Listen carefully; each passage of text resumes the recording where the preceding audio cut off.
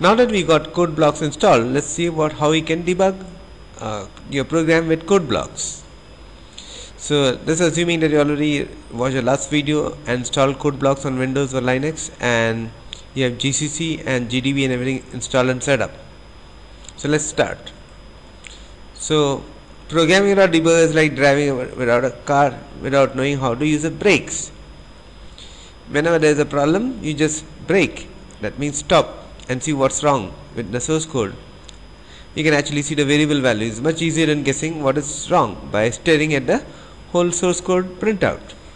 So that's debugging. Also allows you to look at somebody else's code and stop and see, okay, what are they trying to do, without actually having to know everything else in their code. And that's the way it works in the industry. So debugging is an essential part of coding, and languages without debugger are basically toy languages. How do you debug? First of all, when you compile, you turn on GCC -fall to fix all the warnings, so that basically any errors that are there are something that is a real logical error, not something that's trivial and that the compiler can warn you about. Second is that you add assertions. You include #include assert.h and then say what are you expecting it to be. You just assert that value. So it's assert g equal to 1 in this case. That means in the debug mode, the program will actually check that g is equal to 1, and if g is not 1, it will stop and say, hey, like you have a logic error. And then before g, you're computing g is a GCD of 37. So we're going to use the latest Codeblocks, which version is there right now, and you're not going to use obsolete compilers or IDEs like Turbo C or Dev C++, and they are gone, and Codeblocks is free and it's pretty good right now. Let's look at a program. So you type the following program into Codeblock called main.cpp, and then you have a for loop I equal to 0 to 5 and print out I into I 5 times and return 0. And first thing you can do is click on in the left column and you get a red dot. Red dot means there's a breakpoint, and a breakpoint means it will stop out there, and then the program, when you run it, will stop at this point, and you can see what is happening at that point, what is the value of I. In this case there's no error, but sometimes there will be error, and you can stop anywhere in the code by putting a breakpoint, and we'll go to look at more details as we go along. First you build the program also, then you build the program. It says building, compiling, executable p16.exe and 913 kilobytes and 0 errors, 0 warnings in 2 seconds. Then you're going to the thing you can do is you can watch variables. So you say debug edit watches, debug edit watches, and a lot of options out here in debug. You need to know all of them, and they all will come in use. You can't really learn it when you need them, you just need to know beforehand. So what is a watch? So you want to watch a value of I. You say in edit debugger values, edit debugger watches, you say add, the add button, then you type I, you get this pop-up in which enter the new watch keyword. So you want to see the value of I, to type in I and you say okay. So during debugging it will show you the value of I instead of having to type in every time. Then you just start debugging. So you can start debugging by stepping into or run to cursor, and then you can attach to the cursor. We'll look at it later on. And then there are a lot more options out here. And then when the program starts running, we will stop at the breakpoint. There will be a yellow arrow pointing to the current statement. And then if the watch window is not available, you can right click and select the panes that are available. So panes are breakpoints, call stack, CPU registers, disassembly, memory dump, running threads, and watches. So in this case we are interested in watches. So here is doing STL vectors and stuff. We don't care about that. Setting breakpoint. Every time you do something, it shows you in the debugger log what is the GDB command. So you can actually run the UI without the UI also from the command line by typing GDB commands. So it's a good place to see how the IDE is converting your clicks to GDB commands. So and the stopped at documents main.cpp line 5. That's where you put a breakpoint. Okay. Then then there are many options out there. So one is that after you stop at a breakpoint, you see the value of I is 0 at this point. Local variable I is 0. Function argument is arguments are there. I equal to 0. It says you can go to the next line by pressing F7. You can go to the next instruction in assembly. You can step into a function. You can step out of a function using Shift F7, Shift Control F7. You can turn the breakpoints on and off, or you can just run continue till you reach the cursor again. And how does it do that? It puts a temporary breakpoint, and so it will run, and then when it reaches the current code, it will stop, and debugger will transparently remove the breakpoint.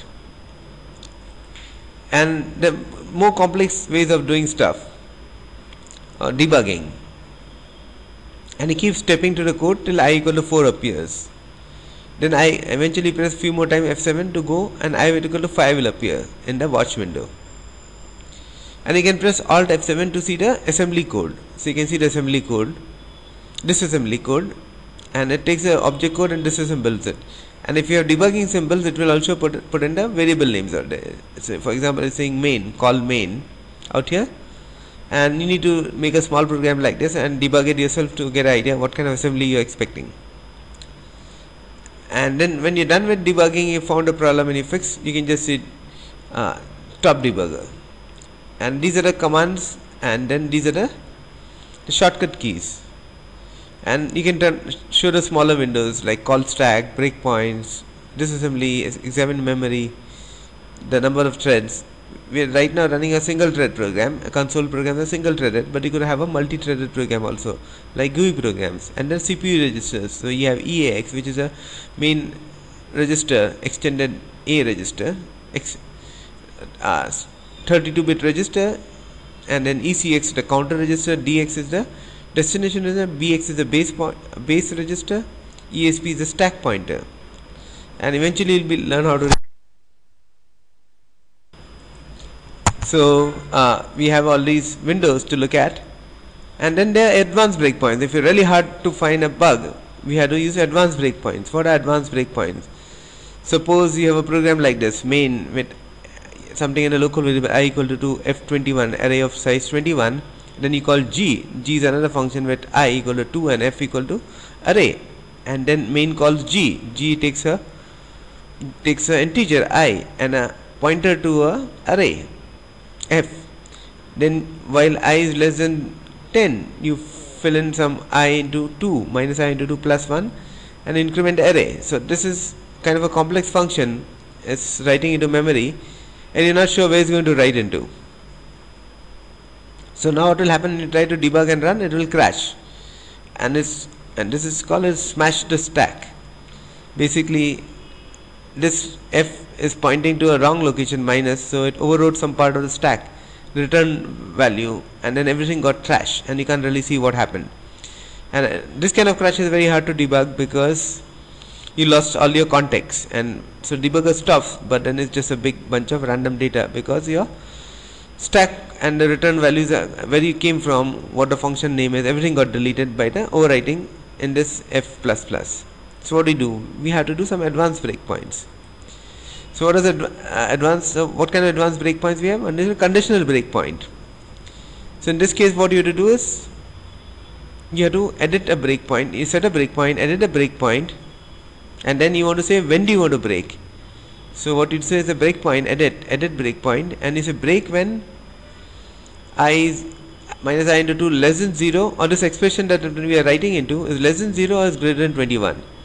So you want to see when you are going array out of bounds. In this case, the array is on the stack.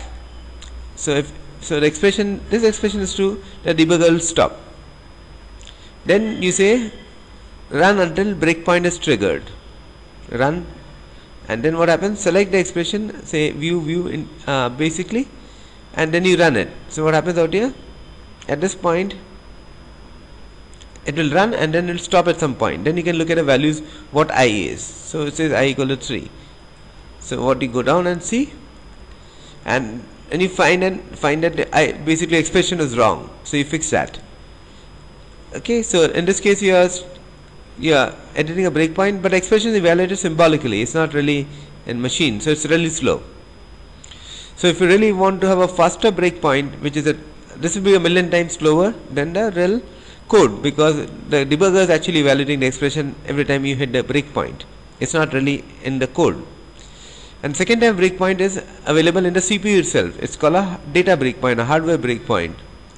And then hardware breakpoints are basically you tell the CPU, hey, I want to stop when this memory location is overwritten or read. So you can have the Intel CPU provides 3 breakpoints: break on read, break on write, or break on read or write. So you want to say, I want to enable, I want to say data breakpoint F21, I want to stop when F21 is written on. So that's the location you don't want to write into. So then you run it. It will run really, in this case it's a really small example, it doesn't matter, but if you had like really huge code, it would matter, the speed would matter. And it also lets you catch things when somebody is writing into your array, but you don't know who's writing, which point of the code. You can put a breakpoint, read or write breakpoint, to see how your code is getting used by somebody else in a large amount of functions. So then it will stop at this point. You can see who's writing into the wrong value, into the wrong place, and then fix it. So the second thing is that Codeblock actually calls into GDB commands. So you can see, if you enable GDB log window, you can see the GDB commands generated by your GUI actions. So breakpoint is one, and then condition is set like this, and you want to print output of this thing, and then you're adding a watch, hardware access read write breakpoint, a watch it's called. So what are the debugging tips? So basically these are things. If your program caches an input, save the input, hardcode the data causing the problem, and then run it, put it in a batch file and run it as many times as you want, and so the debugging is easy. You may want to run them like 100 times before you actually figure out which part of the code you want to fix. Second thing you can do is use binary search to put breakpoints before and after the crash, around the crash, to see how far does it run before it actually goes bad. And then when you're in trouble, the code looks having some problem, hairy code, what you do is basically step over the things and watch the variables and see that they are as you expect. If something amiss, you basically know that the code is wrong, and then make a test case and learn how to write unit tests. So basically save the code and write a unit test, so that next time you hit something, you're able to run the test to make sure that okay, your code changes are not crashing the thing again. And third thing is use CVS if you're on a single user to save, or JIT if you're on a network, to save even on a single server, to save copies of your code. Every time there's a problem, you can go back to older version and compare what changed and what was the last time you ran without a problem, and find in the time sequence where the problem occurred.